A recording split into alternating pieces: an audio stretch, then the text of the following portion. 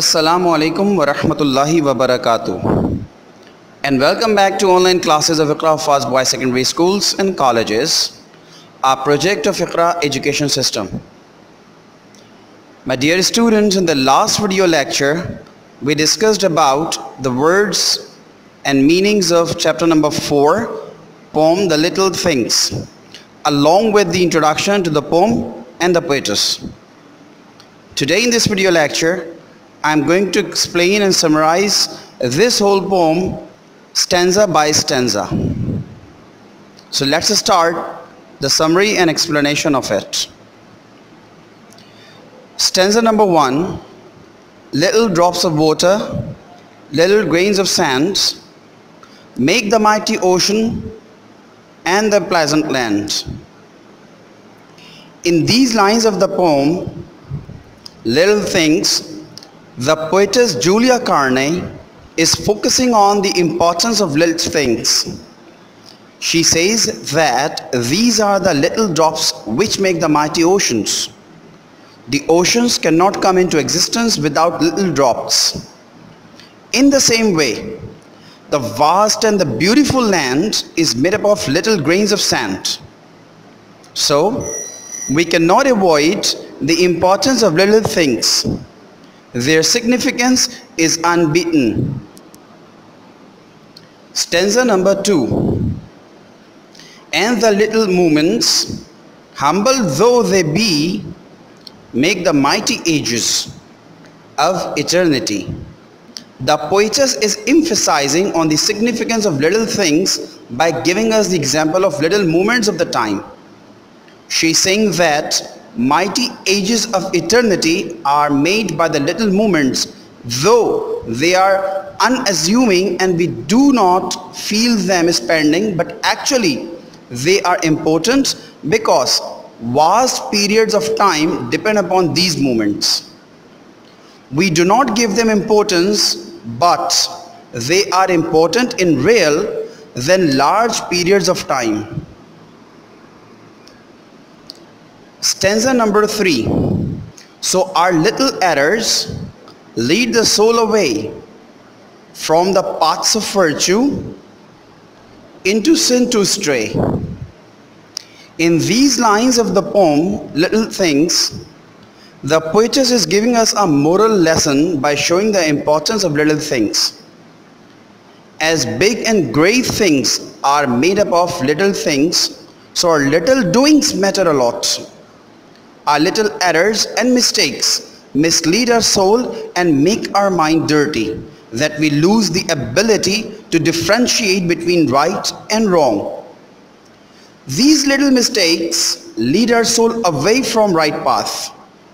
So we should not commit little mistakes, considering them unimportant. Stanza number 4. Little deeds of kindness, little words of love, make our world an Eden like the heaven above. We learn from these lines that little activities of kindness and sympathy that we do for others make this earth peaceful like an Eden. Little words of love and affection give comfort to the others, and it can fill our surroundings with love, harmony and peace.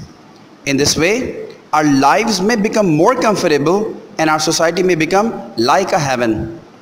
So we cannot neglect the importance of little deeds, and we should keep on doing little virtues. Little deeds and words of love and kindness make this world a happy place to live. Hence, we can say that kindness has its own importance. Mother Teresa once said, we cannot do great things on this earth, only small things with great love. My dear brothers, small acts of kindness resonate in all our lives. For example, letting someone go past in front of you in a traffic jam, or stopping to talk with an elderly neighbor even though you are in a rush, or lending a helping hand to a co-worker who is slow on their project even though this means that you will have to stay late at work.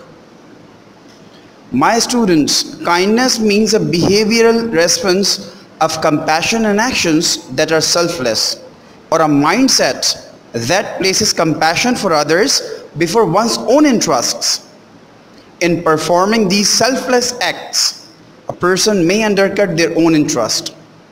In fact, kindness is linked inextricably to happiness and contentment at both psychological and spiritual levels. I have a question to you.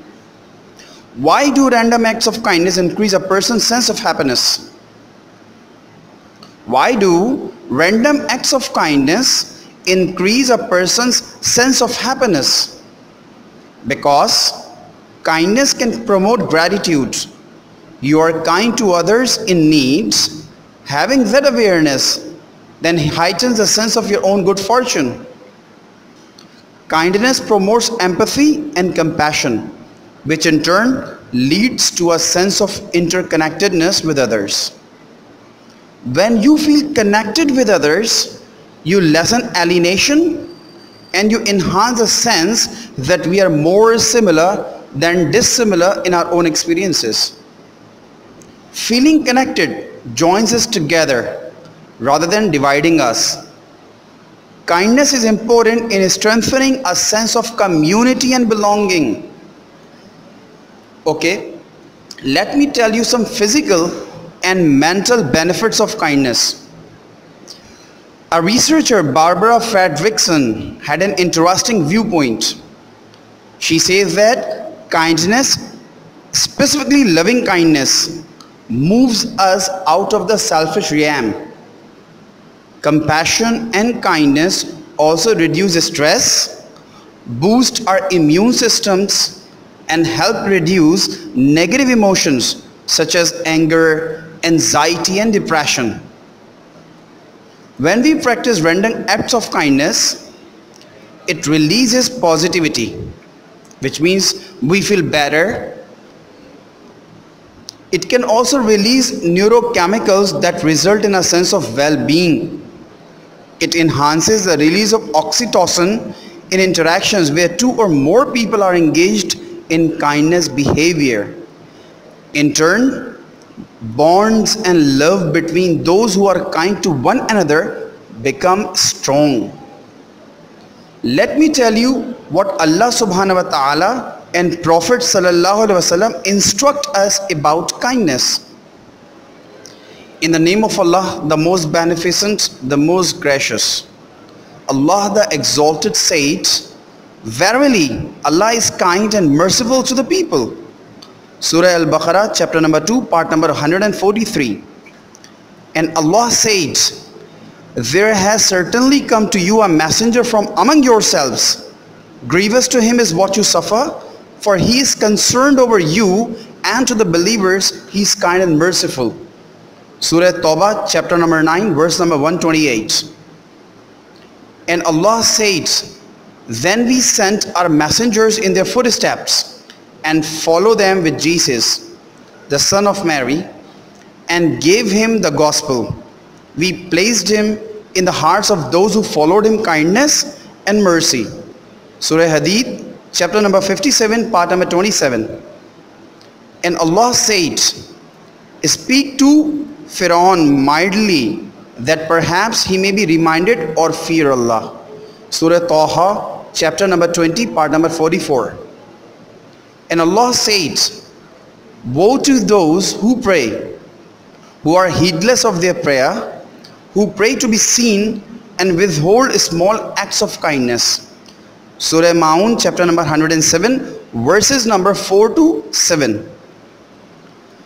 Hazrat Aisha radhiyallahu ta'ala anha reported, the messenger of Allah, peace and blessings be upon him, said, O Aisha, Allah is kind and he loves kindness in all matters. Sahih Bukhari, hadith number 6528. Hazrat Aisha reported, the messenger of Allah, peace and blessings be upon him, said, O Aisha, Allah is gentle and he loves gentleness, and he rewards for gentleness what is not granted for harshness, and he does not reward anything else like it. Sahih Muslim, hadith number 2593. Abu Darda radhiyallahu ta'ala anhu reported, the Messenger of Allah, peace and blessings be upon him, said, whoever is given his portion of kindness has been given his portion of goodness, and whoever is deprived of his portion of kindness has been deprived of his portion of goodness. Sunan Tirmizi, hadith number 2013. Hadrat Jubair radhiyallahu ta'ala anhu reported, Allah has named the Prophet as kind and merciful. Sahih Muslim, hadith number 2354. In the end, there are many hadith, there are many verses, but I am quoting you some of them. Abu Sulaiman radhiyallahu ta'ala anhu reported, the Prophet was kind-hearted and merciful. Sahih Bukhari, hadith number 5662. So my dear brothers, success comes from Allah, and Allah knows the best. I hope through these verses of Holy Quran and through hadith of Prophet sallallahu alaihi wasallam, you must have got to understand the importance of kindness and kind words. We hope that we will try to inculcate this kindness, and we will try to speak loving words to the people who we talk or meet. We will meet again inshallah in the next lecture. Till then, take very good care of yourselves. Assalamu alaikum wa rahmatullahi wa barakatuh.